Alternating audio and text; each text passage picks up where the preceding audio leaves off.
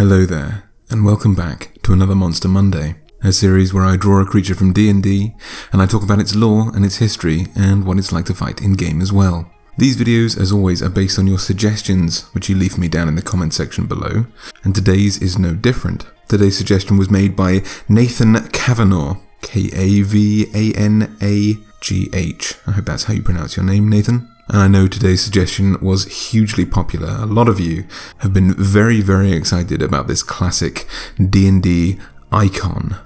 But Nathan was the first to leave this suggestion for me down in the YouTube comments. And once I receive a suggestion like this, I add it to my to-draw list, which my patrons get to vote on every single month to see which monsters they would like to see in what order. So, if you'd like a little bit more control over the monsters that I draw and research, the videos that you see, the content that you get from me, then I'd urge you to head over to Patreon, because backers at every single level get the chance to vote on which monsters I do next. And your support, your tips, which can be as little as the price of a cup of coffee, really do help me to make these videos every single week for you. So if you choose to get involved with our little Patreon family and to help me make these videos, then thank you very much. But if you can't or you don't want to, then don't worry about it. I hope you enjoy the video anyway. And with that said, I think it's time to get started with today's video. The Bulette, spelt B-U-L-E-T-T-E, but pronounced much more like ballet, is more commonly referred to, both in and outside of game, as the land shark. A phrase that will immensely influence how I draw this creature today. And it first appeared not in D&D, but in Gary Gygax's precursor game called Chainmail in the early 70s. But was one of the first creatures to be written into the initial release of the game. These land sharks are named for their ability to swim through land, not unlike Chuck Norris. A moniker bestowed upon them, not because of their physical might, of which there is no shortage at strength 19, or their aerodynamic and durable armor plates, which grant them 17 AC, but instead due to a viscous mucus, or perhaps oil, that they produce all over their bodies, which liquefies the earth and stone around them, according to an article called The Ecology of the Bulette in 1983's issue 74 of Dragon magazine. Thanks to the sheer length of time that Gary Gygax had been using these creatures in-game, and this fantastic article written by Chris Elliott and Richard Edwards, we, as players, know an awful lot about this monstrous Bulette, but as it turns out, the inhabitants of your D&D world may not. Common hearsay and folklore attributes the origins of these creatures as either some ancient primordial monstrosities or the cursed meddling of wizards in the genetics of creatures native to your D&D world. And it's widely understood that these beasts were first formed by the fusion of a snapping turtle and an armadillo, with a generous helping of demon ichor for good measure. But no one can be utterly sure. Whoever knew the truth was likely devoured by the first one of these creatures and their insatiable, gigantic appetites. As for the real-world origins of the Bulette, at least in terms of D&D, I have to give credit to an interview with Tim Kask, one of the early editors and game testers of D&D during its creation on the Dorks of Yore YouTube channel. I'll leave a link to them down below. They're a lesser known channel, but they're really good. And in this interview, Cast describes the development of this creature. He said that he, quote, went to Gary with a bag of monsters, referring the now legendary mixed bag of strange toys from Hong Kong that inspired many of D&D's most well-known and weird creatures, like the owlbear and the rust monster. Picking one toy that looked like a strange stag beetle with a scaly kind of bird beak on its face, they called it the Bulette, because according to Task, again quote, the only thing it had ever done is it had run down the corridor and knocked everyone off their feet a couple of times. Apparently, the move, referring to this creature as Bulette, as opposed to its original title of Bulette, was because, in Kask's words, quote, there was a lot of anti-French sentiment pervading the United States at this point in time. He goes on to say, we like to mock everything French, so it became the Bulette. And later he goes on to mention that as a result of an article that Gary Gygax wrote, signifying that dwarven pack horses were very overpowered because they were stronger than those above land and didn't require light to see, it resulted that dwarven horses were all over the game, which Kask counters by turning the Bulette into a creature that tunnels through the earth, where dwarves tend to make their homes, and has a dietary preference for horses. Inspired also by the movie Jaws, which was incredibly popular at this time, the Bulette was finally refined into the beast that we all know and love. Now, on top of this, one of my patrons and most avid supporters, Bootsy, sent me a host of wonderful information related to the Bulette. Bootsy is from Germany and mentions there's this very, very popular dish known as frikadelle. He sent me a little video to help him pronounce these words, so I think we'll take it over to Bootsy so he can pronounce it for you. Hello Josh, this is Bootsy with a little advice for the right pronunciation on those tricky German words. These meatballs, which are almost as popular in Germany as the Bratwurst, are widely known as Frikadelle. Frikadelle. Frikadelle. Anyway, it's a ball of ground meat, onions, egg, breadcrumbs and milk. But in Berlin, the people refer to it as the Bulette. Again, Bootsy, take it away. The Berlin version, which might have inspired Gary Gygax, is the Bulette. Bulette. Bulette. He informed me that due to the Napoleonic occupation of Berlin in the early 1800s, the word la boule, meaning bowl or ball in French, was used to describe the little frikadelle.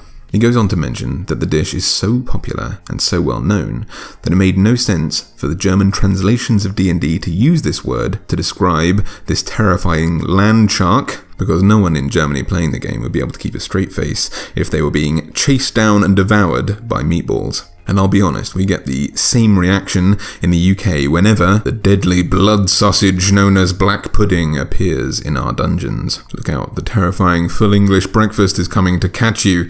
You'll have to deal with a potato scone, some slices of bacon, and a dreaded hot cup of tea. How will our adventurers survive?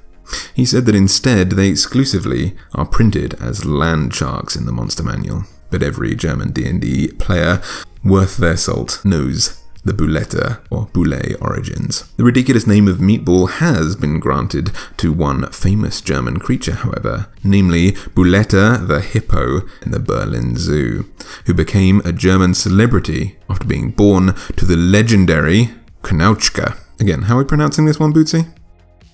The father of the hippo Bulette is called Knautschke. Knautschke. Knautschke. Vielen Dank, Bootsy. Knautschke is the only hippo to survive the Second World War, and thus became a bit of a celebrity. But Bulette was famous in her own right, reaching 53 years old, made her the oldest mammal in any European zoo before her unfortunate passing in 2005. A day engraved into the hearts and minds of the people of Berlin. But Meatball the hippo sounds pretty damn adorable, I'll be honest with you. So I can totally understand why she became a little overnight celebrity, regardless of her lineage. Unlike meatballs, however, the in-game Bulette is an elusive, land-swimming predator who, as Tim Kask pointed out, are obsessed with eating horses, but it's also well known that they prefer halfling meat among the humanoid species of the world. And I couldn't find out why this would be. Maybe to combat the influx of players desperate to be halflings, who knows. Either way, it's well known that Bulettes also find the flesh of dwarves and elves pretty revolting, and only tend to kill them when they get in their way, which is pretty easy. Or if these creatures are particularly desperate. Their massive 8-foot armoured tanks were most famous for bursting from the ground with a powerful, deadly leap attack, which takes their prey by surprise, not expecting this hulking juggernaut to be able to leap quite so far as it does. They have a 15-foot vertical leap, or can leap 30 feet forwards, and they land on their prospective meals with a flurry of slashes from their digging talons, combined with the weight of their massive armoured body for a potential 3d6 plus 4 bludgeoning damage, followed by 3d6 plus 4 slashing damage. And if you're unlucky enough, not dodge out of the way, becoming knocked down, or push back from this shockwave of mighty attacks. This is a position that you definitely don't want to be in because it gives the Bulette advantage on its other attack, a bite, which will surely spell doom for almost all adventurers facing a challenge rating 5 creature like the Bulette. The Bulette's bite deals 4d12 piercing damage, which which is more than enough to snap the average horse in half. Despite their destructive nature, weirdly secretive as I've mentioned before, when they dwell underground. When they're not charging around on the surface at 40 feet per movement action, they also burrow at the same speed. They don't tend to have lairs of any particular kind or nests in particular. They don't choose a singular spot to call home, instead preferring to patrol a 30-mile territory, any food that can feel absent-mindedly walking above them with their tremor sense. Bulettes come above ground for all sorts of things, however, not just to butcher unsuspecting dwarven convoys, but also to breathe. Although it's not mentioned in the monster manual, the Ecology of the Bulette article in Dragon magazine mentions that they need to come up for air. So they have, obviously, a massive lung capacity, but they also come up to mate. We know that males of the species carve shallow pits above ground, which they line with the carcasses of deer and boars, and slowly grind their bones into a fine, misty powder over about a week by trampling and rolling all over this pit, until the weight of their bodies crushes these carcasses. The combination of all the vibrations from this grinding process and the smell of decaying meat is more than enough to attract a female Bulette, who, after only a day and a half, are able to lay roughly a dozen Bulette eggs, which are covered in defensive spines and spikes. Once hatched, the young, already exhibiting the appetite which will define their species, attempt to attack and eat their mother, who likely controls the wild overpopulation of these beasts and their rapid growth and rapid birth rate by slaying a few of her young in self-defense. But it's pretty inevitable that she will become overwhelmed by her mass, her brood of young, killing her and making way for the next generation of Bulettes. So these creatures are absolutely great fun to play, and their physical design has changed a lot over the years. So it was quite a challenge trying to come up with what I thought these creatures might look like. I really love the Monster Manual version. They look nothing like any particular creature. They are their own beast, a very inventive way of making these creatures look. They look shark-like because of their grey sort of plates. They look very defendable. There's even a hint of demonicness in there. But as per usual, I wanted to play around with what we know about these creatures and see if it might influence how I like to draw them. So, obviously, the first thing that you'll notice is that sharks played a huge part in this. I really love the idea of a great white shark influencing the main body of this creature. So it has a very great white shark-like face. And sharks are famous for having these little tiny black eyes. And I thought that would be fantastic for these creatures as well, as they're going to be swimming through the land. There's going to be almost no visibility, especially when they're attacking down beneath the earth in dwarven territory. They would need to be able to see quite well in the darkness. But one thing that sharks don't need, that a land-dwelling animal probably would, are eyelids, or at least very strong eyelids. So that's why it has a kind of more human-shaped eye there, to protect its eye from dirt. Maybe like an amphibian, it has two sets of eyelids, one that slides sideways and are sort of translucent or transparent, and one sort of thick skin set. But either way, I thought it needed some eyelids. Also, I was really fascinated by early renditions of this creature, especially in that Dragon magazine article. There's a wonderful drawing of a Bulette that has these large plate-like sort of shards of armor on its back. And sharks actually have skin a bit like this, but on a very, very small level. If you ever look at shark skin under a microscope, you'll see that it's made out of lots of individual scales, we'll say, that are very smooth in one direction. But if you rub your hand the wrong way on a shark, well, let's say shark skin, don't go rubbing sharks. We don't need any casualties. You'll notice it's kind of sandpapery, not unlike a cat's tongue or something like that. And I thought if we were to expand these scales into armadillo-like armor, then A, it would allow this creature to be very flexible, it would pay homage to sharks, and also would armor this creature sufficiently. And it's made mention that Bulettes are sort of potentially fusions of armadillos and snapping turtles, and there is something like an armadillo that looks a bit like this, the pangolin, who's covered in these sort of large diamond-like plates, and is also very flexible. So I took a lot of influence there, but also I looked at the pangolin lizard, which has a lot of these kind of bone-like spikes and scales. Most notably, I kind of almost entirely copied a pangolin lizard's tail, which has these kind of reticulated, strange-shaped plates on its tail, which I thought suited the Bulette very, very well.